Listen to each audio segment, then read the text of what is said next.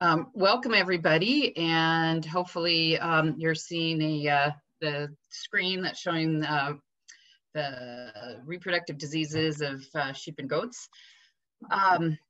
Yeah, as far as questions go, probably we'll just hold off and give those to, or do those at the end would be probably easiest.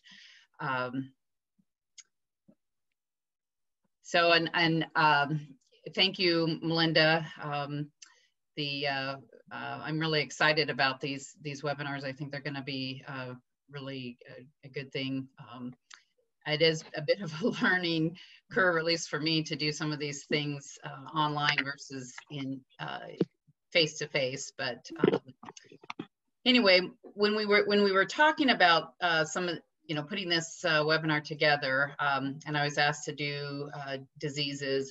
Of course, that's quite a broad topic. So I thought, because most of us are, dealing with reproductive things right now, that I thought maybe sort of focusing a little bit more on reproductive health might be a good way to go to kind of narrow some of this down. Though, that said, some of these things do bleed on into common diseases that we see with our small ruminants. So in this lecture, I'll go over some reproductive physiology just to get us all kind of thinking about the reproductive health issues, talk about abortion diseases, then metabolic diseases, and then management of the lamb and kids, and then the diseases associated with lambs and kids. Okay, so moving on to reproductive health. So again, just a little bit of the physiology. So our small ruminants are what we consider short day breeders. So they have a cyclic during the fall of the year, and that's when we tend to breed them the easiest for them to then lamb or kid in the spring of the year. Talk a little bit about nutrition. I know we'll be covering some of this in depth at later webinars, but nutrition is very important in the reproductive health of our animals, and as they go through their gestation, the requirements for nutrition will change from where, initially in the first trimester, the nutritional requirements are barely above maintenance, getting into the last part of gestation when we see quite a need for a higher plane of nutrition. Again, poor nutrition is going to affect throughout the whole gestation period in these animals. So we want to try to keep them ideally roughly at a body condition score of 2.5 to 3. And so on this slide here is just kind of showing, if we were to do a cross section through our animals, what we should be feeling for when we're identifying their body condition score. And again, this is something that I always encourage anybody working with any livestock animals. They need to have a good understanding of body condition scores and how to assess that in the animals that they're working with. So again, a little bit of to the physiology. So again, the gestation in our small ruminants is roughly about 5 months. It's common for our small ruminants to have twins, triplets, and in some cases even 4 and 5s. The embryo is early on is kind of floating around in the uterus, and roughly about 15 to 18 days after conception is when it's going to attach itself to the uterus. So prior to that, it's the embryo is in much more of a precarious situation, and so we need. Oftentimes, we may not even realize these animals are pregnant, but there are certainly things that we do to them early on that may cause the embryo to not attach and early embryonic death. So moving in, again, in early gestation, so roughly, anywhere from 15 to 30% of losses of pregnancy can occur within the first 30 days. So we need to be aware of that and be careful that we're not making huge changes in how we're handling them. Especially if it's heat issues can affect negatively the implantation of these early embryos. Dietary changes, all of these can have negative effects on the development of the placenta and the ability of this embryo to implant. Once we see implantation occur, then that will certainly increase the robustness of the embryo and less likely to see losses occurring at that time. Mid-gestation, good time to maybe have them ultrasounded to see, one, are they pregnant? And two, are there singles or there multiples? Because that can help us manage these a little bit better as far as their nutritional levels. If we're feeding everybody the same way, we may have the ewes and does with singles becoming too over-conditioned, and the opposite can happen as well. If you're not recognizing animals with multiples, they may not be getting the plane of nutrition that they need. Aside from the ultrasounding, we can also do blood tests to determine pregnancy as well. And then the late gestation, this is where we're going to see 70% of fetal growth occurring. And so this is where, by knowing that this is occurring, it should make sense to us that also their plane of nutrition needs to increase as well. So, and again, depending on the situation, depending on what you're feeding your animals, you may need to start supplementing with a little bit of concentrate so that we can increase their plane of nutrition to support the growth of the lambs and kids, and also prevent pregnancy ketosis or pregnancy disease that we'll talk about a little bit later. Again, making sure that there's always plenty of clean, fresh water. If appropriate at this point too, vaccinate. I know Dr. England will be talking to you about vaccination and deworming. So this is oftentimes a good time to be checking for fecal counts, looking to see where your ewes and does are at as far as parasite load. If you're having trouble with coccidia in your operation, this can also be a time for instituting some prevention with coccidia as well.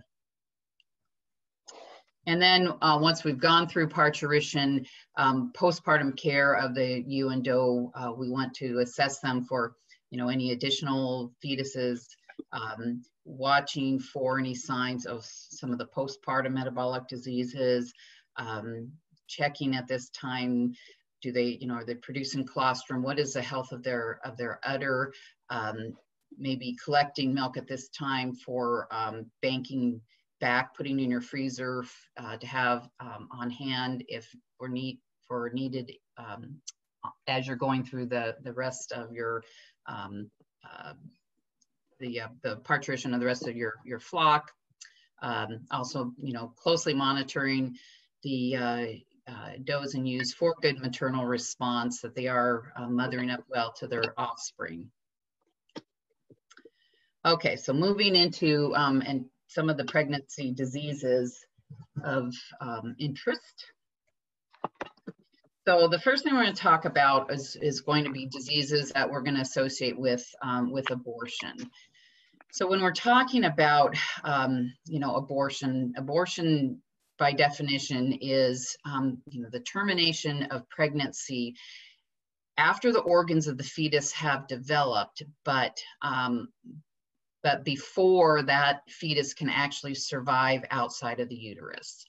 as opposed to when we talk about early embryonic death, generally this is when the pregnancy is terminated before the organs of the fetus have even begun to develop. So oftentimes early embryonic death isn't something that we may even recognize has happened because it's so early on in the process. Whereas abortion, we generally do tend to find the fetus, the placental tissues, etc. We can also have, there's a term called stillbirth. And stillbirth by definition is a full-term fetus that has passed out, but was basically dead before it was born, so it never actually took a breath. Compared to neonatal death, where the fetus was born, actually took a breath or maybe even a couple of breaths and then died pretty quickly thereafter. And again, sometimes being able to identify the differences between these is difficult without doing necropsy on these, on the fetuses. And so sometimes, again, looking at something and determining whether it's a stillbirth, whether it's an abortion, it can be a little bit muddled. But we'll, when I talk about, you know, trying to identify why this is even occurring, it doesn't really matter, you know, stillbirth or neonatal death, because that will be determined, you know, at the time of diagnosis of why these things are being caused.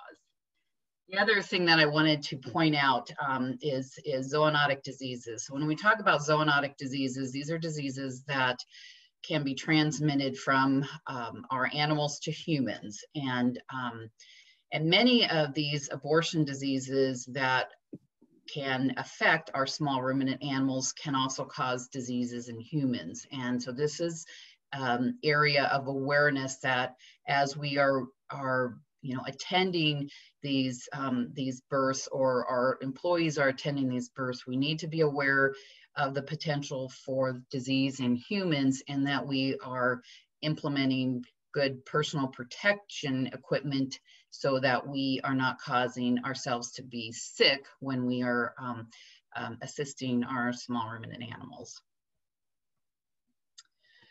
So the most common infectious diseases of abortion are Campylobacter, chlamydia, and toxo. And so and then there's a few others that we'll talk about as well.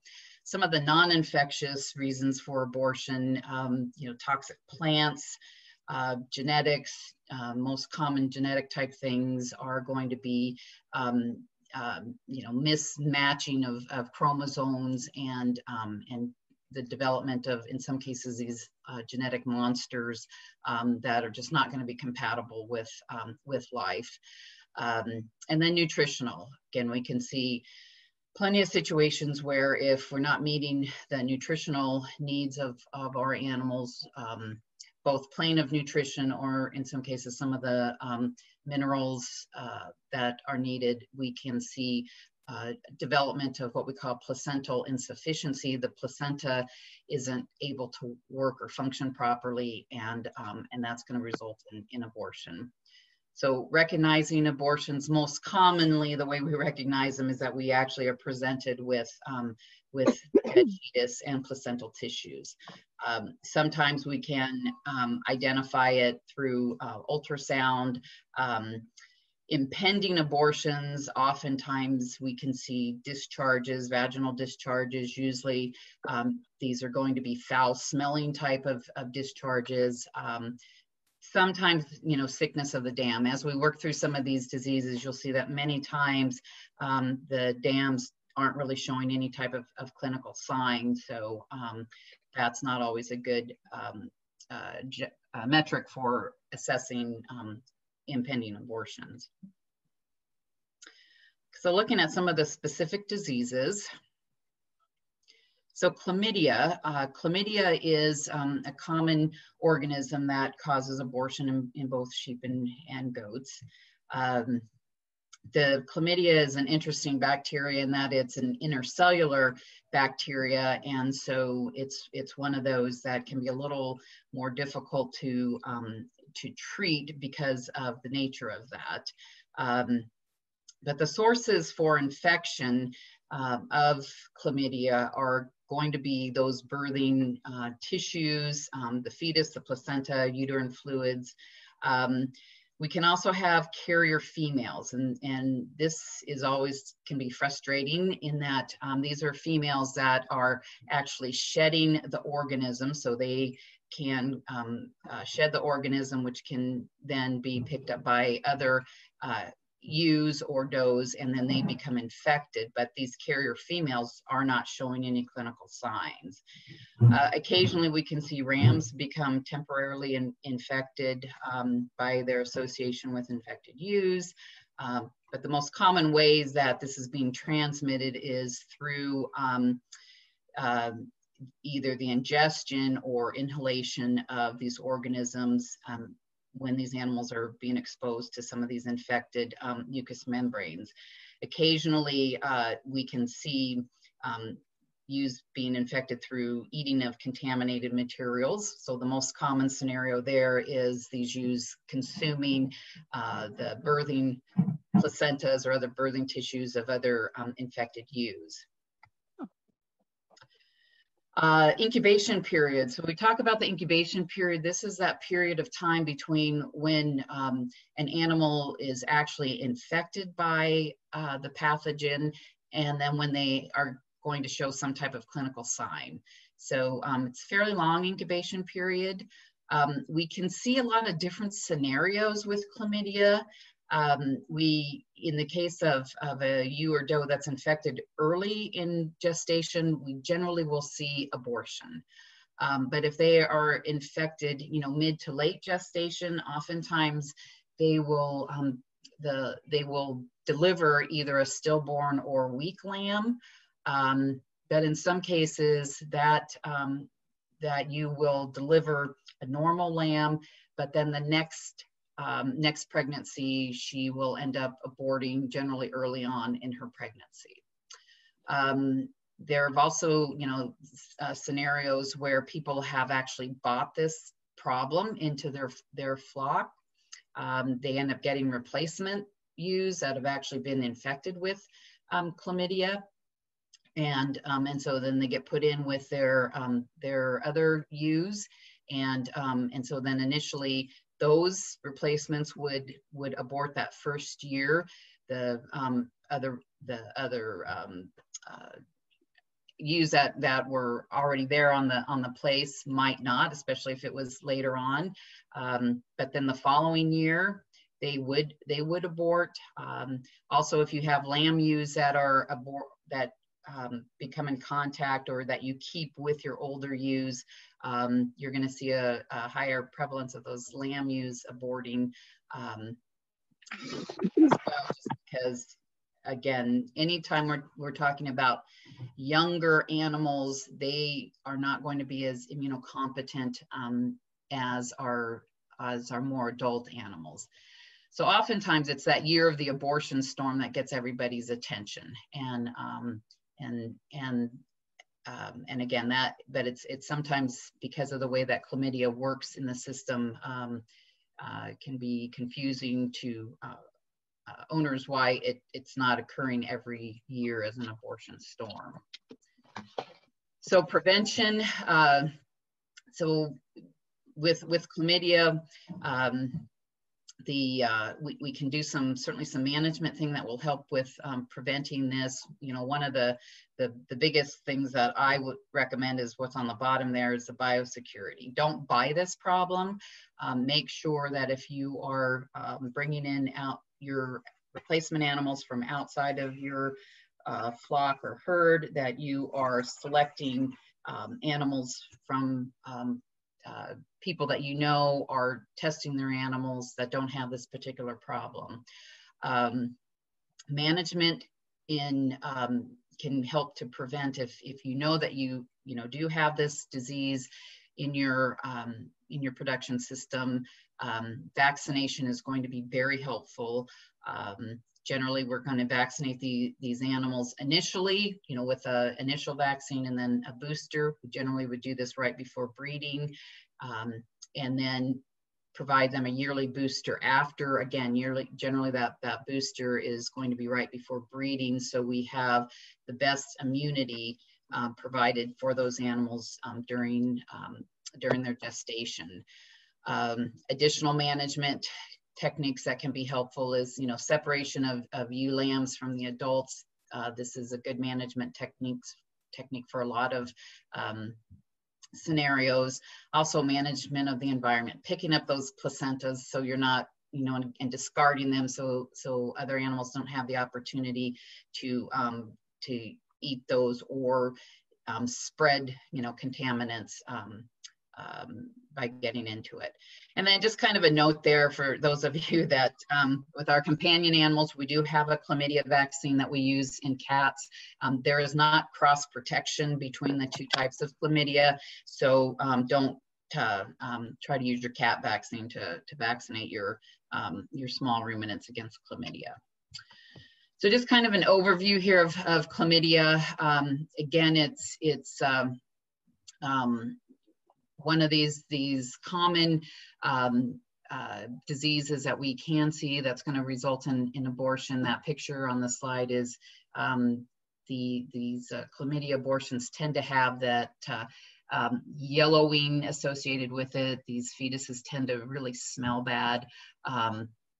The best way you're going to diagnose that you do have chlamydia is by submitting samples to the pathology lab and letting them tell you that that is what you have going on.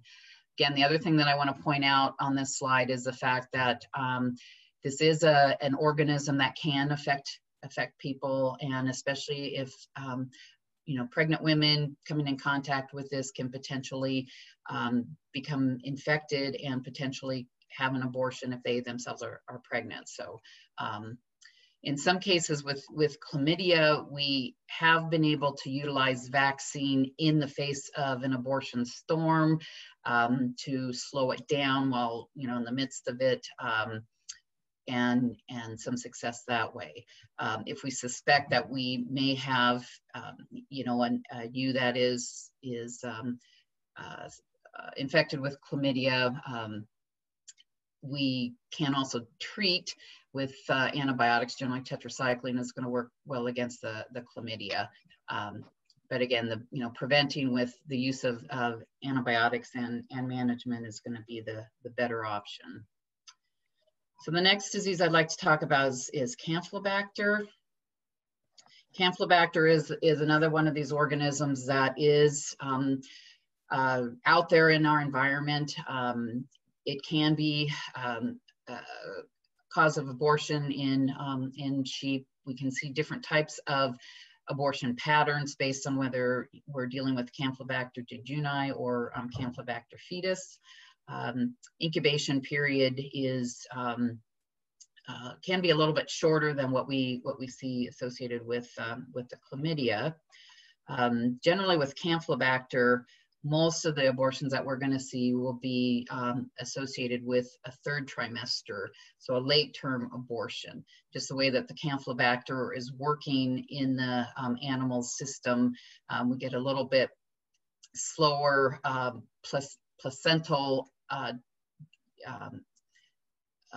Essentially, what's happening is it's affecting the placenta, and the placenta isn't able to function properly. But it's a little bit slower moving than what we can see with the chlamydia. Again, we can see carrier ewes with this disease as well. Once an animal or ewe has had an abortion associated with Campylobacter, they will develop immunity against it, and it generally will protect them for roughly about 3 years. But we can also see some of them that become carriers, in which they can continue to shed the organism and continue to perpetuate it in your flock or herd. This one picture on the bottom is showing the liver of a fetus that was aborted because of Campylobacter, and it shows those little targeted lesions on the liver, and that's one of what we call a pathognomonic sign of Campylobacter. So if you are doing necropsies, or your veterinarian is doing necropsies and sees that, that's going to be a pretty good indication that that's what caused this abortion. Campylobacter is also another zoonotic disease. You know, humans can be infected with it. It can cause severe gastrointestinal issues in humans, depending on which organism they are infected with. It can also cause abortion issues in pregnant women. So again, one of those that we need to be careful of. The hallmark for prevention of Campylobacter is going to be vaccinating as well if this gets diagnosed in your flock or herd. Moving on to brucellosis. So we see a couple of different brucellosis diseases in our sheep and goats. This brucellosis melitensis, this is, again, the principal host is going to be our small ruminants. This strain of Brucella is most pathogenic in humans in that it causes the most serious type of clinical signs in humans. Fortunately, here in the United States, we do not see this Brucella melitensis very often. It's generally more of a concern in some of the other countries that raise sheep and goats for, you know, for meat and milk, but it does occasionally show up and cause problems in humans that are consuming, you know, unpasteurized milk or cheese products from our small ruminants. And that's one of the considerations for some of the regulatory requirements when you're producing milk and cheese products from our small ruminants. Some of the clinical signs in our sheep and goats will be the late-term abortions. Additionally, in our goats, we can see arthritic types of clinical signs, and so, you know, arthritis as well as late-term abortions might be an indication that you have some type of this Brucella with a problem in your flock or herd. The Brucella ovis, so this is the B ovis, so this is what we are testing our rams for when we are moving them from state to state.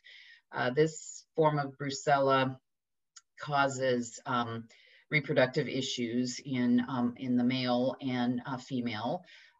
In the male, it's going to cause inflammation of the testicle and more specifically the epididymitis. So these males will have abnormal breeding soundness exams.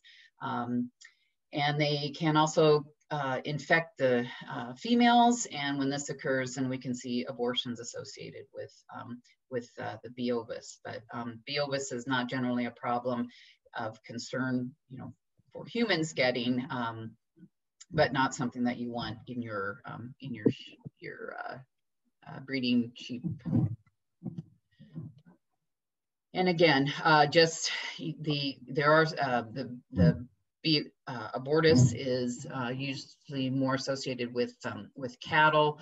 But again, just a reminder that these are zoonotic diseases that can be transmitted to people by consuming milk or coming in contact with placental fluids, fetus vaginal discharges. So we, as you know, if pregnant women definitely need to avoid because of the abortion situations, but even you know, we humans can become infected with you know, chronic illness associated with these pathogens. So this is another reason for the importance of making sure that you're using appropriate protection when you're handling these products.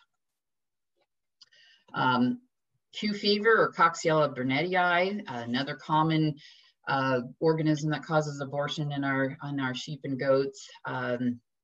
Again, generally the sources of these organisms are going to be the fetus and placental fluids, also vaginal discharges, but we can see transmission through the milk, through manure and urine.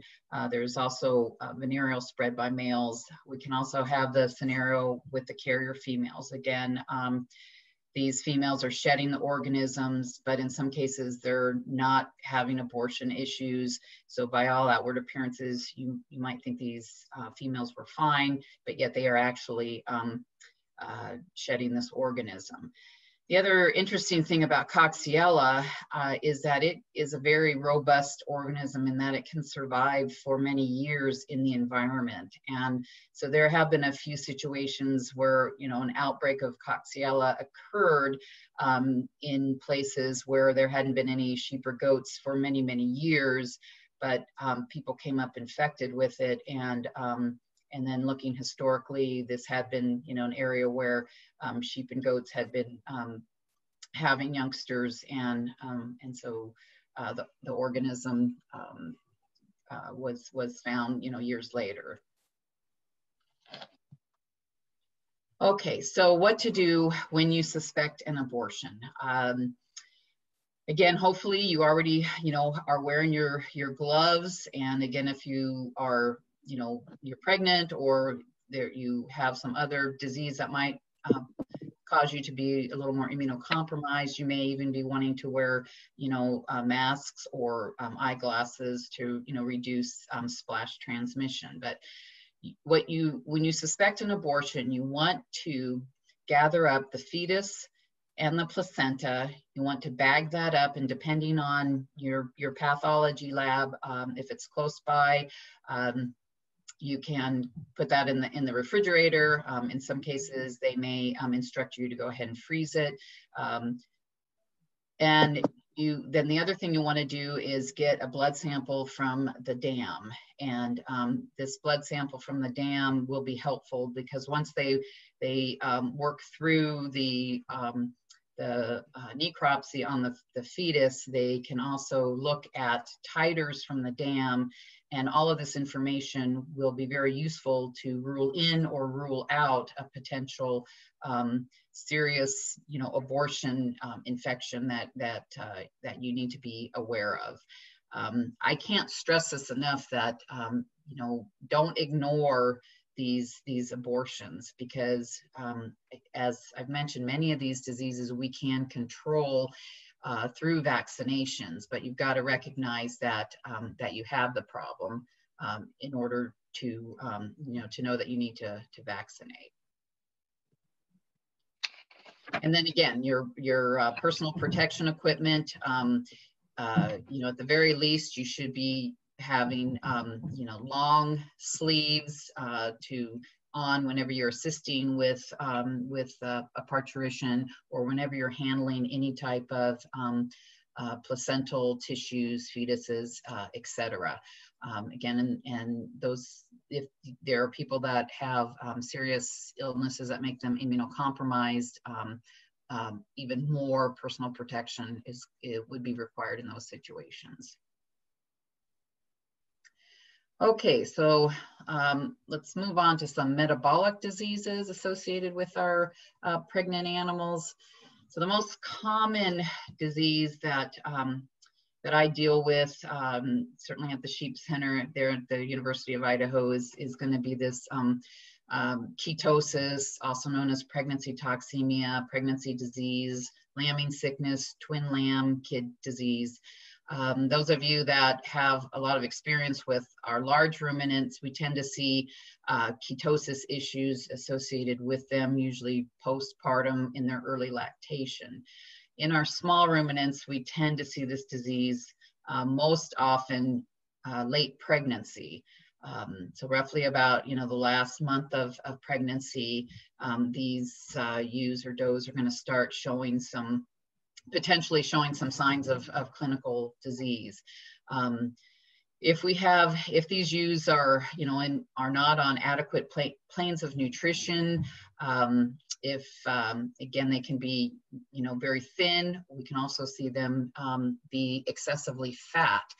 Both of those scenarios can predispose these dams to developing ketosis. So what is ketosis? What are we talking about? Well, the basic physiology that's going on here is that these animals are low in their glucose, and they are either not able to consume enough nutrition orally to meet their glucose needs, or, you know, in some cases, as this diagram is depicting, you know, when you've got a belly full of fetuses, it reduces the amount of room there for the digestive tract, and so the ability to you know, consume and absorb those nutrients is reduced. If there is any other underlying disease issue, if we've got you know, a foot abscess problem, or, you know, some other stress that these animals are being exposed to, reduces their wanting to eat, that's going to predispose them to ketosis situations. So some of the, you know, the clinical signs, I mean, the most common that I see is you have these late-term ewes and does, and they are a little bit dull. You know, they're eating, but they're not eating real robustly. They get recumbent, and it's really difficult for them to get up. They may do, you know, some grinding of their teeth, which is a good indication that something's not right in their world. And then as they get further along into this disease process, as they get seriously hypoglycemic, we can actually see some neurological signs. We may see twitching, we might see you know, actual seizure activity, head pressing, all those kinds of things you know, can go on. So this is a doe that was in pretty severe state of ketosis, and she was not actually, you know, she was comatose and paddling in her front limbs as well. So what to do? Ideally, catching this early on is the best way of dealing with this disease.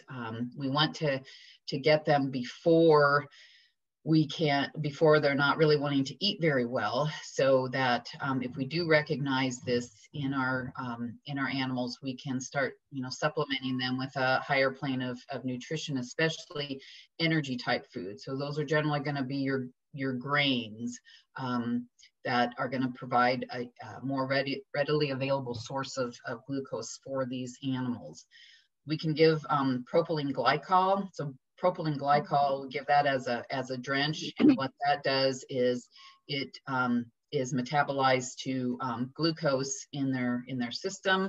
The only time that propylene glycol may not work very well is if they end up having some type of liver pathology.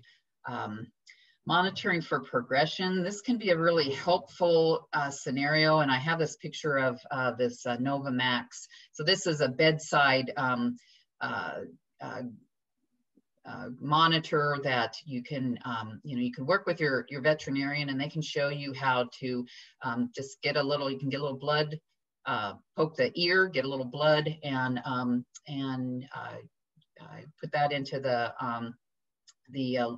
little strips that they have, put it in the machine, and it will read. Most of them will do glucose.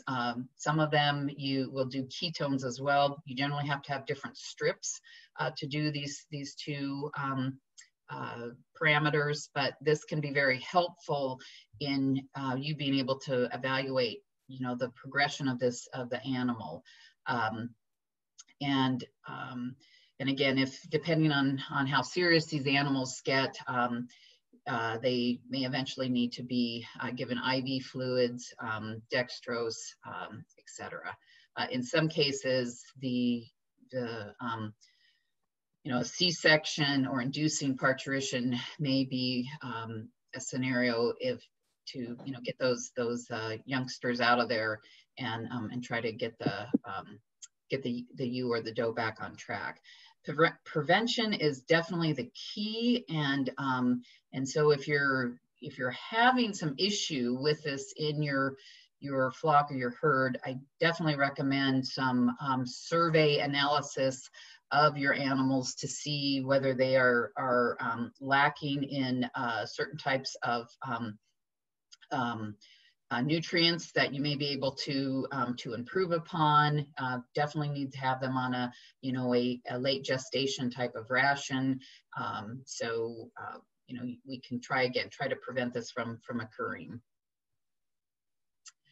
Hypocalcemia, also known as milk fever. Again, in our small ruminants, we can see this occur both before and after parturition.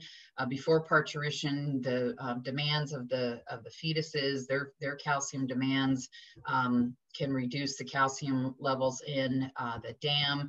And then postpartum, similar to what we think about in cattle, it's going to be those lactational demands. Some of the clinical signs with lack of calcium is going to be usually muscular signs, so muscular twitching, recumbency.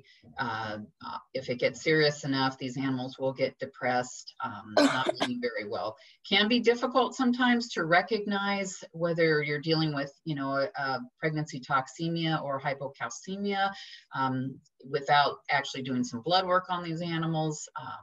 And so in some cases when we're, you know, treating animals, we're kind of doing a gunshot scenario and giving them fluids that contain a little bit of everything as we're treating them. Again, in most cases, if you have them on good late gestation ration, the calcium issue isn't going to be a problem. But if you have a, you know, history of it, or you know that maybe your nutrition, your feedstuffs are low in calcium, then some type of a supplement would definitely be indicated. Moving now to some of the disorders that we can see postpartum: uterine prolapse, retained placentas, endometritis, metritis, pyometras, and then we can also see pregnancy toxemia and hypocalcemia postpartum as well. And essentially, you know, the treatment postpartum is going to be the same as what we would do prepartum for those metabolic diseases. So retained placentas, fortunately in our small ruminants, we don't have near the problems with retained placentas that we do in our large ruminants. Generally, I will consider the placenta retained if it hasn't passed 24 hours after parturition. And in most cases, I find too, is that after 24 hours, usually just, you know, giving a gentle tug will help get rid of or bring that placenta right out of the animal.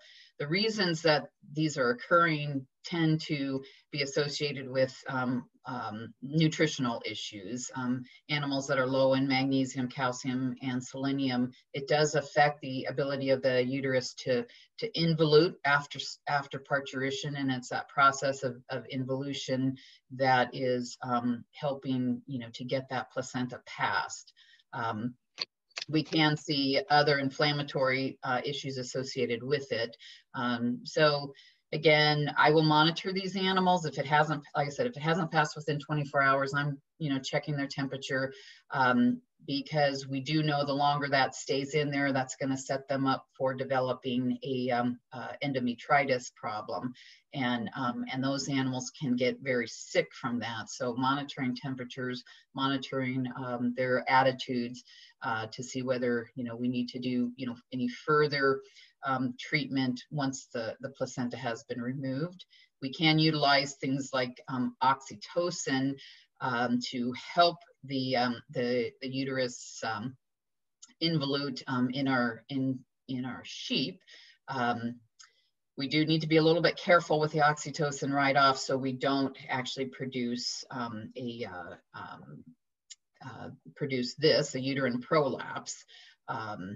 So uterine prolapse is generally, if they're going to occur, so this is where the, you know, and the most common scenario is, you know, you're getting the fetuses coming out, and the ewe or the doe gives one last heave, and out comes the uterus as well. And so this is an emergency situation, needs to be replaced. Generally going to be something that you're want to get the assistance of your veterinarian to help you do this. And again, if the sooner these are attended to, the better the opportunity is to get them back in place and have them stay there.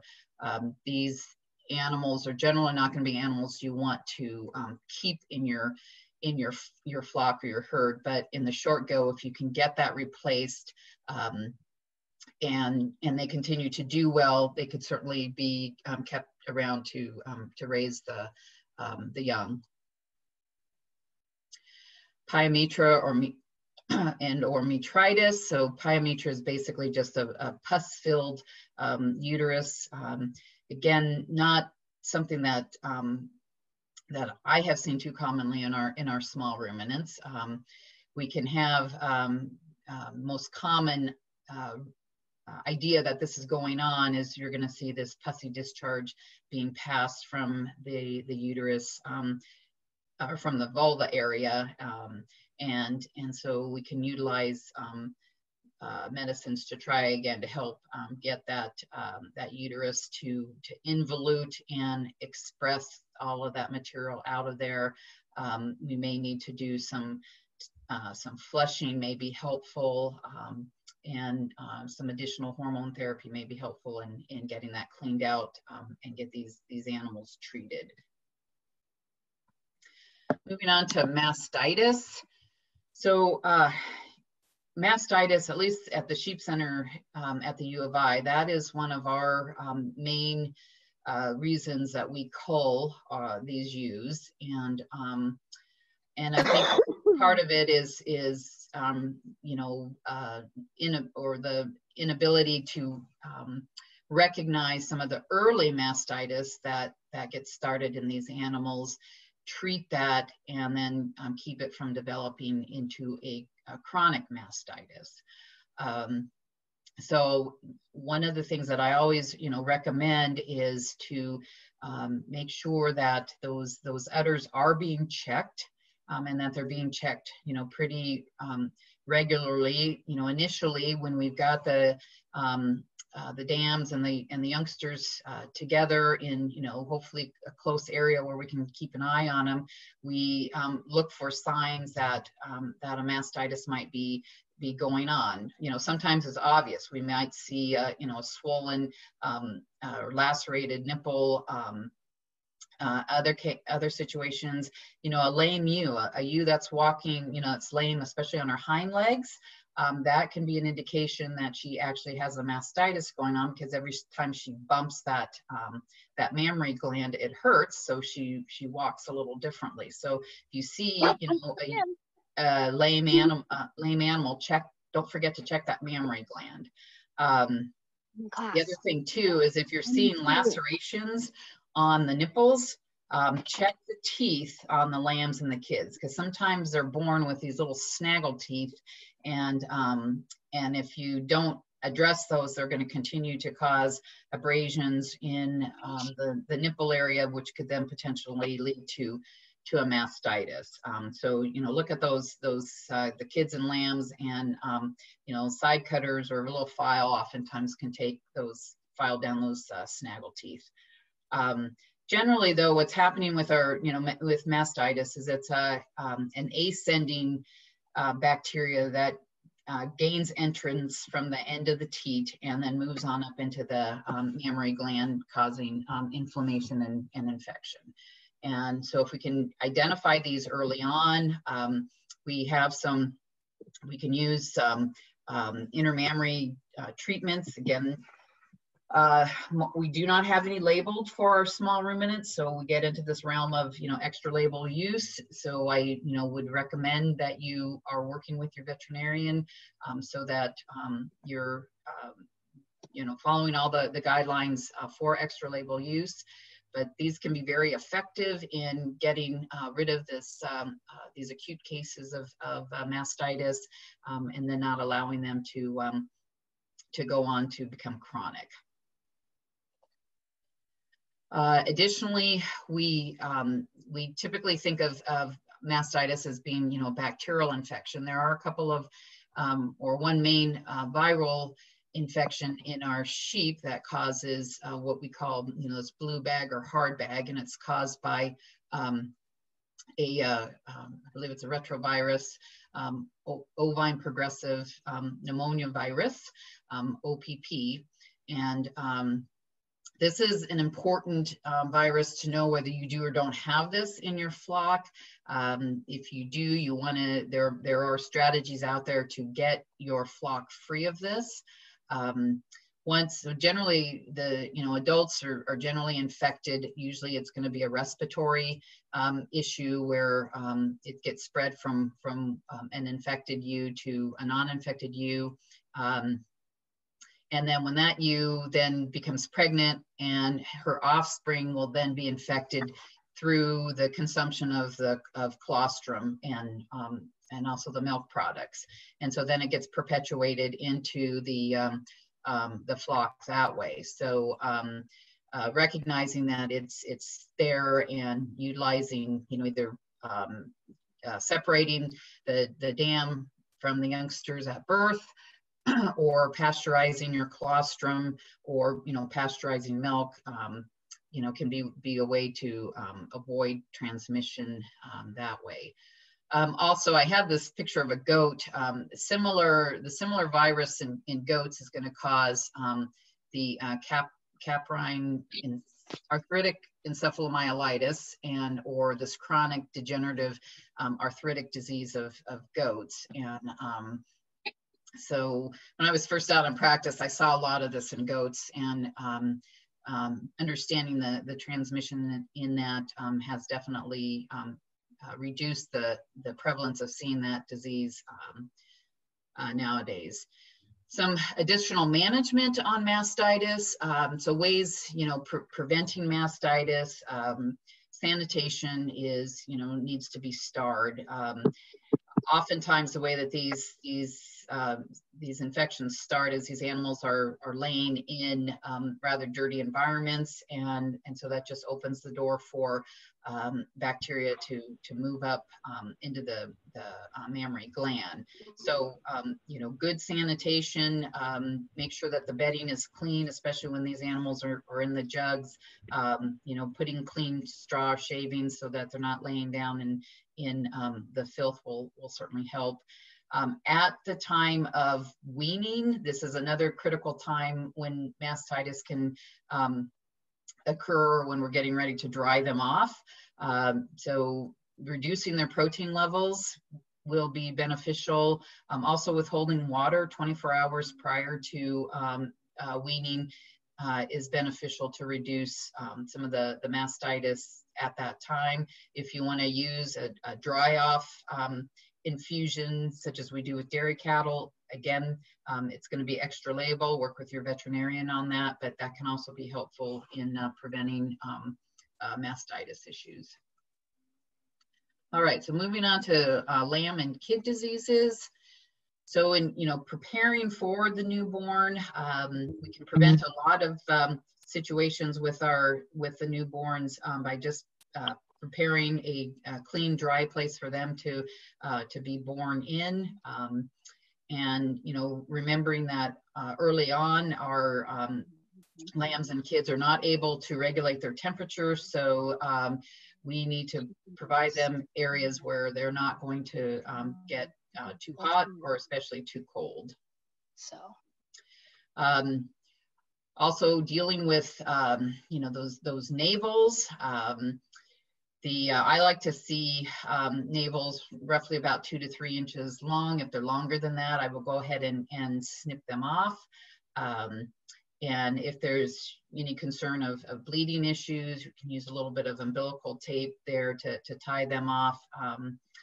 And then make sure that you're dipping with, again, my favorite is chlorhexidine. The betadine is certainly good as well, but it just needs to be done, and in some cases maybe done a couple of times. Also, making sure that these lambs and kids can nurse. So I have this one picture of this goat, and she's really not too bad, but sometimes you'll see these very engorged mammary glands, and consequently the nipples are very engorged as well.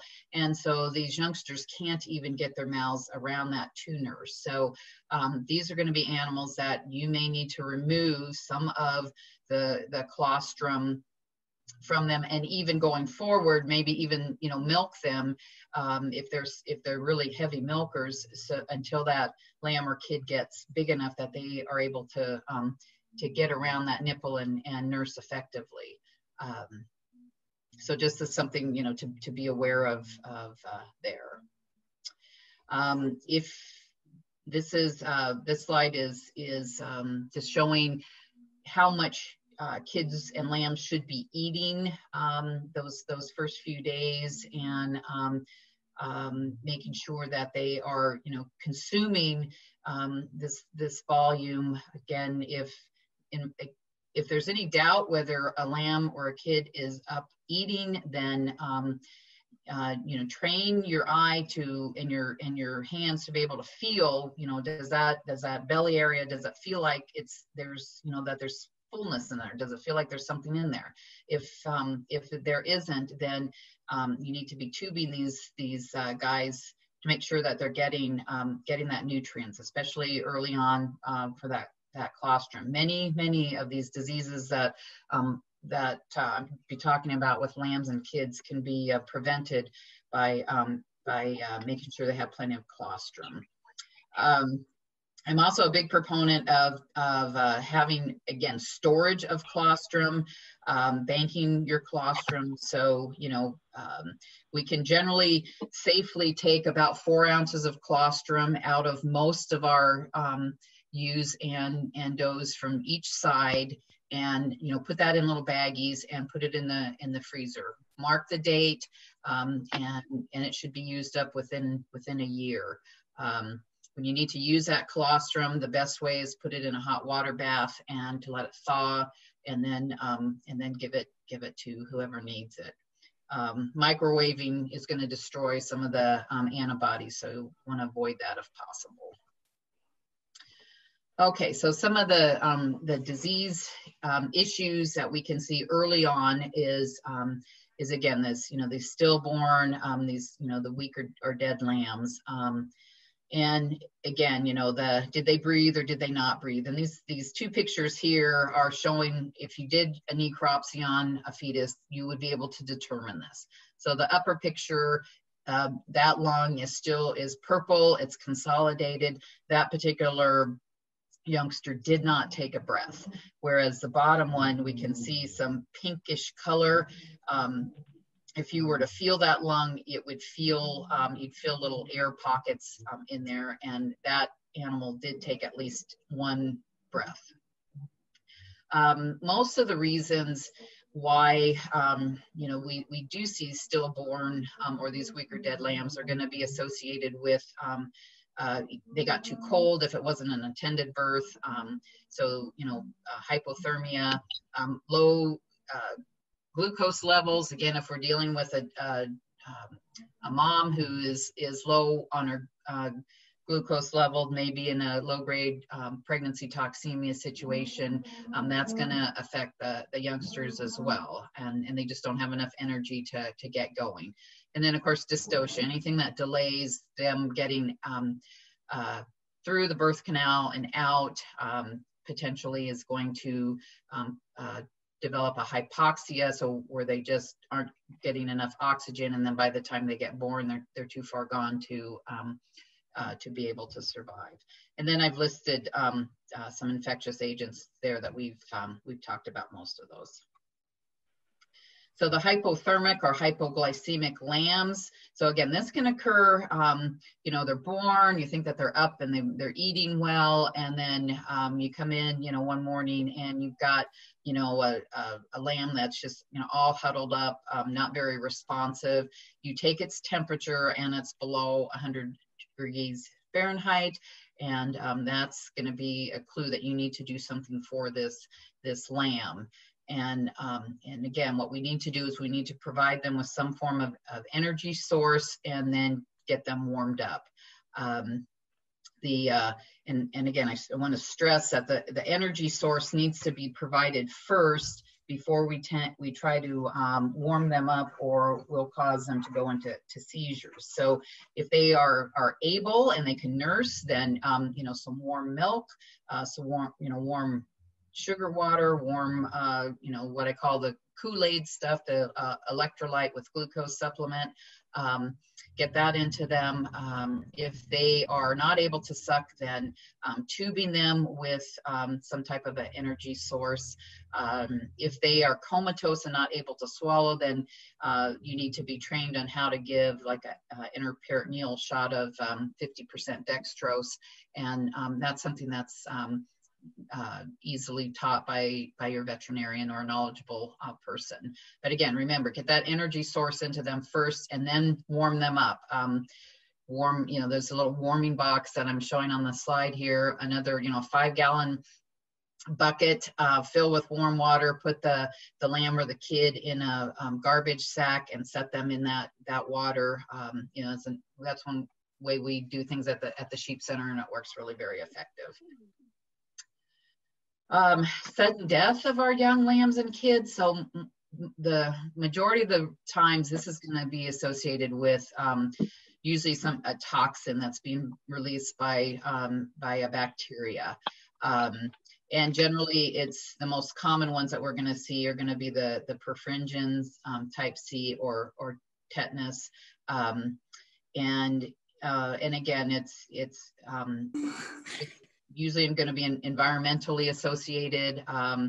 Again, another reason to have very clean lambing areas and disinfect that navel, because oftentimes it's traveling up through that open navel area that allows some of these bacteria to gain entrance. Respiratory diseases, so we can see pneumonia. And again, if it's overwhelming enough, we're going to see these lambs maybe, you know, a short period of respiratory distress before they die.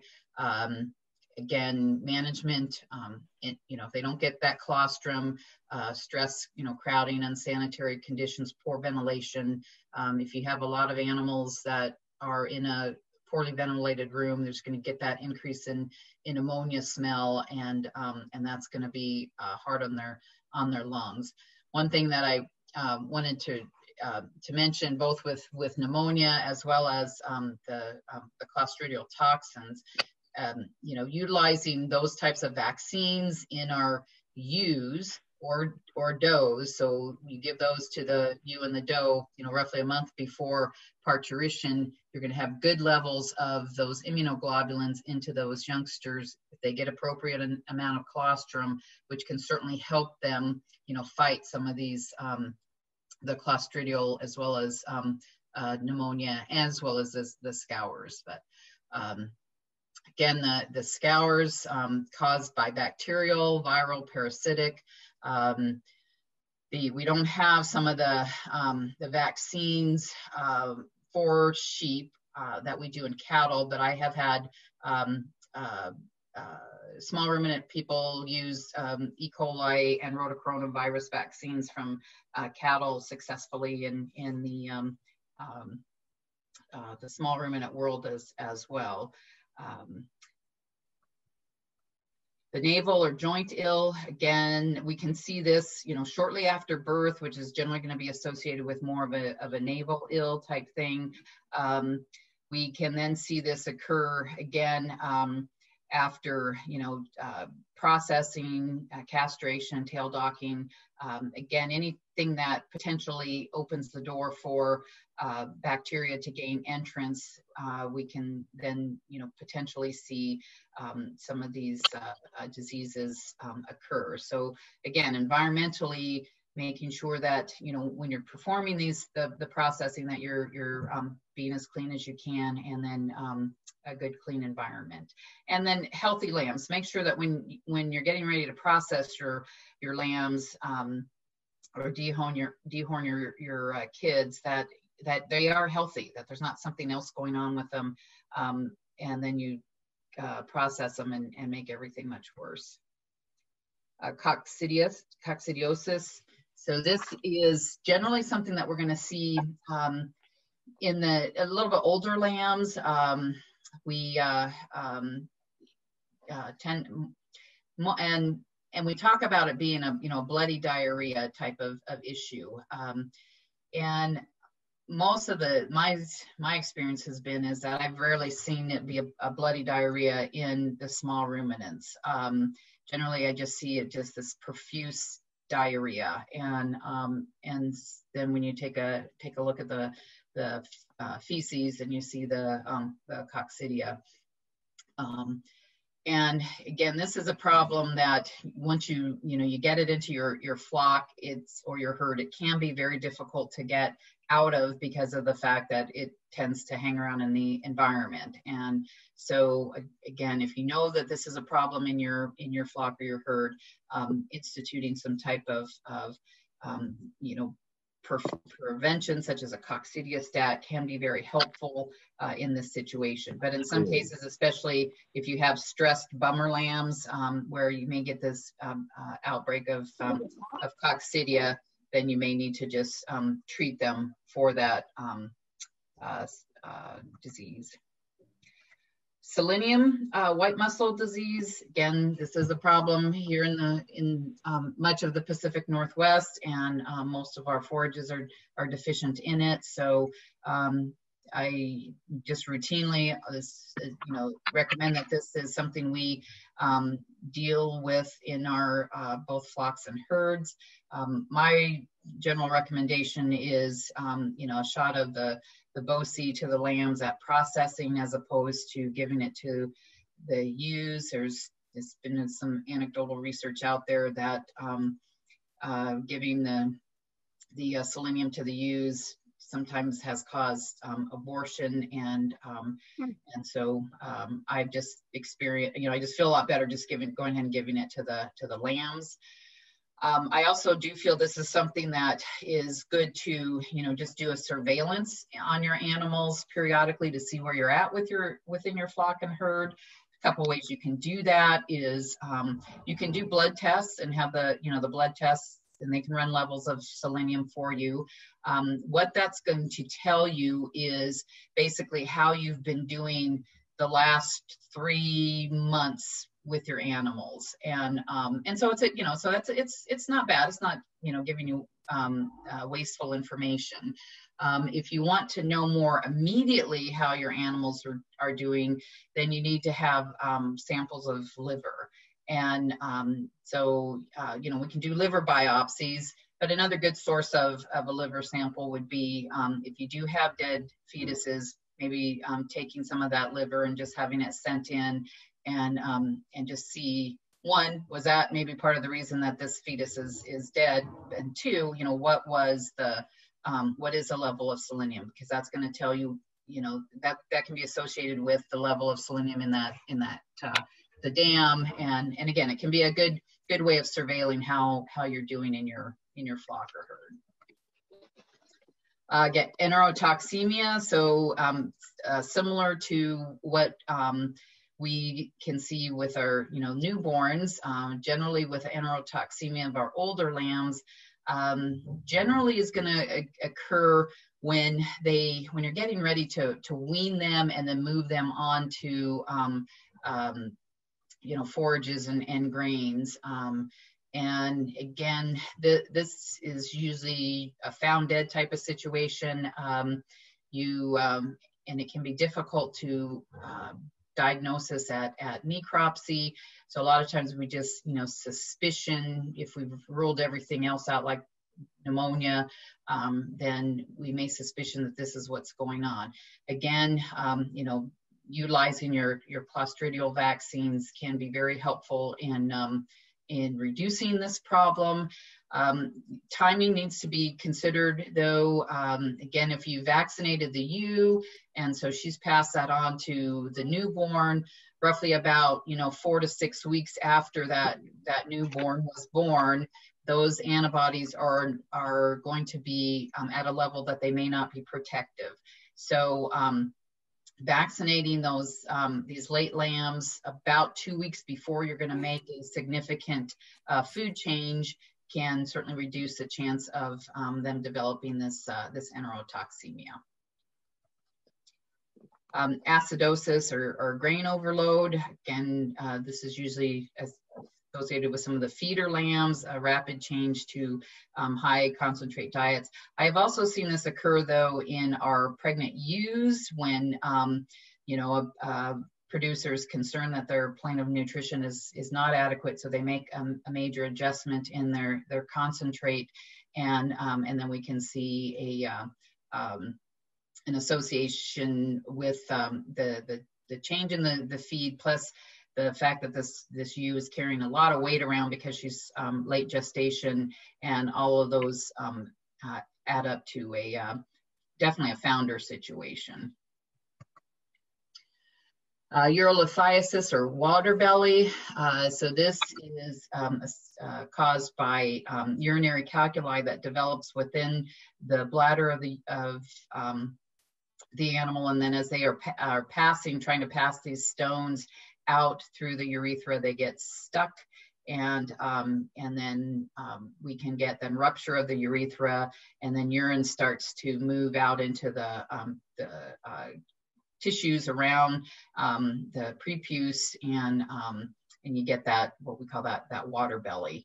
And so again, most of the time I have seen this associated with certainly with wethers, and then certainly if they are on alfalfa diets. And so if there's been a history of this problem, then that's one of the first things I'll recommend is change of diet that way.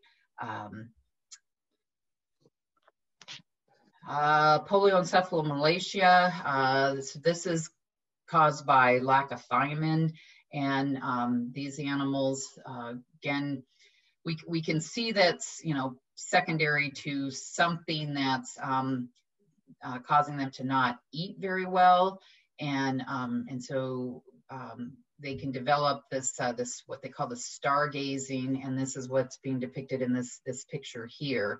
I have occasionally seen this in some of my late pregnant ewes as well, and so and again, I think it occurs because they just aren't eating very well, and so if I suspect that, I will also administer some thiamine to those ewes as well, you know, to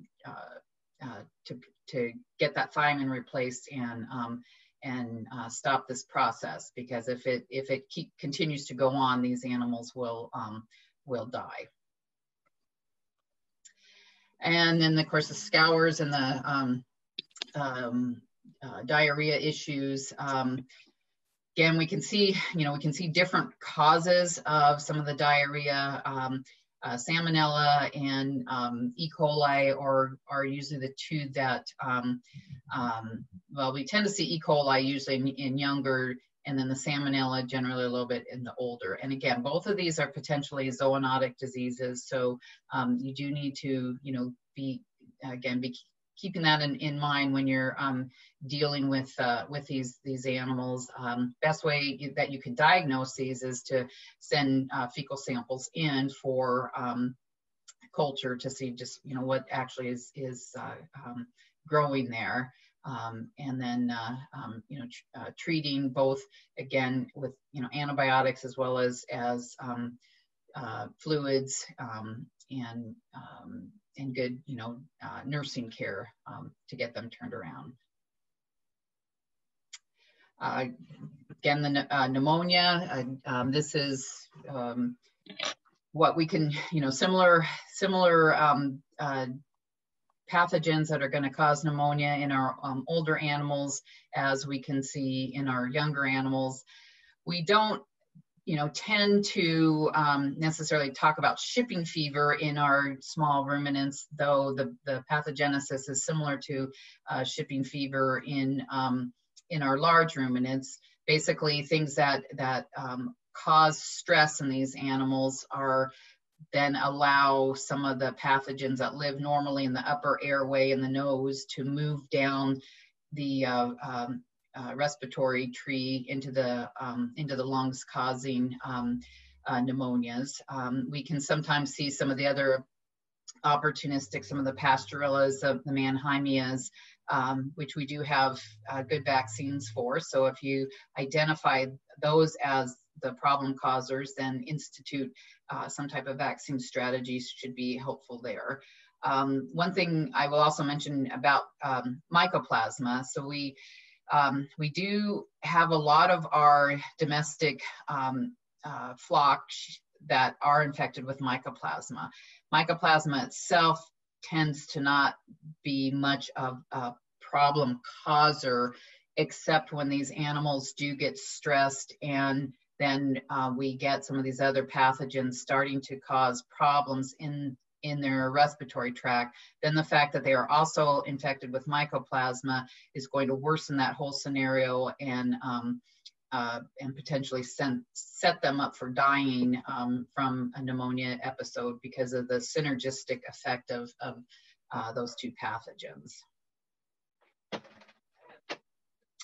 Rectal prolapses, there tends to be some genetic component to this. We also, I feel that tail docking, getting the tails docked too short, we can certainly see some problems with lack of innervation to that area. Definitely these animals that are in dusty environments, so they're coughing a lot, can put a lot of pressure back in that area and potentially set them up for rectal prolapses. Again, we usually consider recommending culling these animals because that is a weakness, and unless there's some reason to keep them around, that would generally be my recommendation. But again, there are some preventions, a little bit longer tail docking, and then reduction of dusty environments. Copper, copper toxicity especially, it can be a problem in our small ruminants. Usually the biggest reason that we see this issue is where people make the mistake of using feeds that were formulated for other species such as cattle or horses or chickens, and decide to feed it to their small ruminants, and then they can cause this copper toxicity. In the acute form of the toxicity, we're going to see death in these animals. There's a chronic form that can actually be somewhat underlying for a period of time, and then a stress occurs, and then those animals are found dead. Generally, again, necropsy is going to be how you're going to diagnose this. Toxicity and deficiency, there's narrow range there.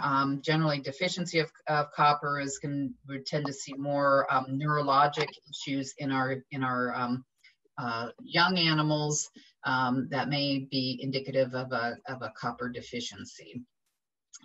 Ringworm, again, ringworm is something that we can see with especially our club lambs, because at this point, this is where they're being handled by people, and if the animal has the fungus and the people come in contact with it, then they're going to develop those nice patches on their arms that indicates ringworm. And most of us who have been handling a lot of livestock animals most of our lives, we probably have pretty good immunity to it, and so we don't get it. But when the cousin from the city comes and wants to pet the animals, that's generally when the problem occurs. And I think that is it. So, thank you all for listening, and we'll go ahead and attempt to answer questions. Fantastic. Thank you so much for taking the time to tell us about all of those things. I know it was a really big topic for us to ask you to do. So as far as questions, anyone who has something general, go ahead and throw it up in the chat. We did have one question earlier on during the chlamydia section that had to do with whether or not ewes could be tested before you buy them. And I think that plus any of the other zoonotic diseases if there's testing.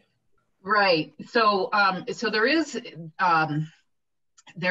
well, like Waddle over at Washington State University, they have what they call a biosecurity screen. And so you can send that, you get a sample, and you can sample of the blood and send it in, and they'll run it for OPP, they'll do Yonis, they'll do chlamydia, Campylobacter, and you can ask for additional ones at the time. So basically what they're looking for is going to be titers, CL, caseous lymphadenitis. That's another one that they can test for. So yes, any of those diseases of concern, you can have titers run before, and that should assure you either that this particular animal that you feel like you're bringing in is fine. Another thing that you can do is if you get an animal, before you turn that animal out with the rest of your flock or herd, is while they're in their quarantine, go ahead and have them tested at that point. And then if they were to become positive on certain things, then tincture of time and strategies can be implemented to help you get that animal over it before you put them in with your other animals. Not with all the diseases, but with some of the diseases. Okay. There was also a question about which units you were using for feeding lambs on that slide, and then also could Gatorade be an option for the electrolytes? What was the second part of that? Whether Gatorade could be used as an electrolyte for the lambs? I haven't used Gatorade. I get that that kid and lamb electrolyte. I call it the blue Kool-Aid because that's what it looks like when you mix it up. And so I don't think of that without actually looking at the amounts of product in that Gatorade. I probably wouldn't recommend it, and just get a lamb or kid electrolyte replacement. Okay. And then the last question that I see here is having to do with how much thiamine we should be giving user goats that we suspect of polio. So generally, thiamine is only going to be a problem if they are not eating well. The nice thing about the microbes in the rumen is we don't consider having to supplement our ruminant animals because those microbes actually produce the B vitamins. And so generally where you run into problems with the thiamine is when they aren't eating properly. And so, but generally I want to say that it's when we give thiamine, we're generally giving it roughly, I want to say about 500 milligrams on that. And then depending on how serious the clinical signs are, I've had the ones that are most serious, I generally are treating them twice a day for 2 days, and then once a day for about 5 more days. Okay. The next question is, are there any questions that vets would specifically like to be asked before taking our sheep to them for treatment? Well, I think one of the first things is make sure that they do treat sheep. I know that's one of the questions that is, I get when I get phone calls, it seems to be from individuals who, they have their veterinarian who works on their dogs and their cats and their horses and their cows, but then when they, ask them about a sheep, they kind of, give them a blank stare.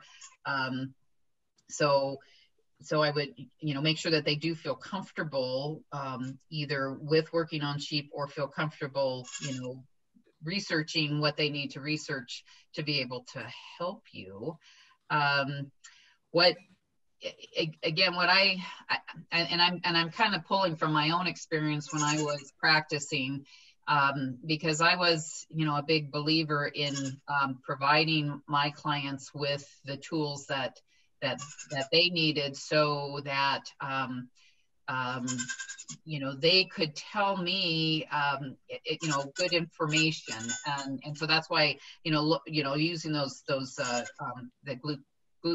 glucosometer and being able to tell your vet, well, yeah, this ewe is acting like she's got pregnancy toxemia, and I've pricked her ear, and her glucose is 40, and her ketones are 0.6, and again, that may not necessarily, if you were to pull blood on that animal, you probably would find that the glucose was a little bit higher and the ketones were a little bit lower, but still your vet's going to hear that and go, okay, this animal needs something. And so, having that information and then being able to quiz you on, well, what are the clinical signs, take the temperature, how alert is it? How well is it eating?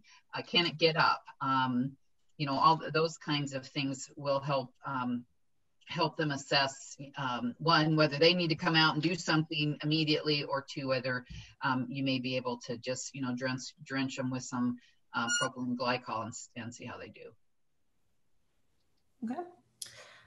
There's a question about blood pregnancy checking. Is there some kind of chute side test, or is that something that you have to send in? There are some, the tests that they have are, you have to do a bunch of them at one time in order to make them more cost efficient, I guess. And, they do, there's quite a little bit of a recipe that you have to follow. So if you were going to be doing, I'm going to say, like 100 animals, then some of those tests would probably bring that test down to like $5 an animal. If you're just doing a few, then usually it's probably going to be more economical to to do something like Bioprin, where you can contact them and they will actually, send you the whole kit of being able to pull the blood and the test tubes and everything. And then once you have the blood, then you package it up and you send it back to them. And I think those tests are running, less than $10 a test. So for a few animals, that would be probably most economical. Again, if you have, a lot of animals, probably, to be honest, ultrasounding is probably going to be most economical there. Okay. We have several questions on vaccinating, and just so you guys know, tune in next week because that's the topic for next week. But we did have a question that's relevant to right now, and that is, if a doe is about to kid within 2 weeks, is it too late to give her CD&T vaccine? No, I don't think it is too late. Perfect. Okay, there's a question about sore mouth in show goats and if there's any prevention for outbreaks. So, are you done? Yeah, I would look at that, and I would want to see just what was causing that, and if it was, if it's the the same pathogen that's causing the ORF in sheep, then you could consider vaccinating. That's kind of an interesting. We have a little bit of ORF in our youngsters up there at the sheep center, and at least at this point, it has not really gotten serious enough where I feel like I want to vaccinate the animals. And it does seem to be self-limiting. in that it takes care of itself. But it is difficult because, you know, you can't, but the other thing about that too is it's a zoonotic disease. So you need to be, if you're handling these animals, make sure you have your gloves on. And it's going to be one of those situations where active infections are, they're not going to allow you, you know, into the show ring with those. Okay. There's a question about some uterus, a very small uterus lining coming out just before lambing when they're laying down. Mm-hmm. Oh, I lost it. And it always goes back in. Is this a cause for concern or culling the animal? Yeah. So it's probably, again, some, you know, vaginal tissue there. Usually those, again, if it's going back in once they, excuse me, stand up, and it's not, you know, we're not seeing like a lot of excessive straining. I think I would just treat it with, you know, just kind of conservatively at this point. As long as the animal gets through parturition fine without, you know, any prolapsing, that type of thing, at least at what you're telling me now, I wouldn't necessarily consider culling at this point. Okay. This question has to do with having up to 5 animals that have had polio in one pasture. Is there any environmental causes that you know of? No, I'm not going to get that. It's quite exciting. So you can watch the go. There are some environmental situations where we can see you know, breakdown in basically, and I'm thinking that we do know that certain types of funguses like that get into, you know, some of the corn and the concentrates can actually produce some of these thiaminases, which will result in breakdown of thiamine. But as far as, you know, other than like forages and stuff like that, that would be out in the pasture, I'm not really aware of any that I can think of. Okay. So I think that's all of the questions. I'm going to throw this up just really quickly for you guys so you can see what we've got coming next week. Thank you so much, Dr. Kenichi, for visiting with us about this topic.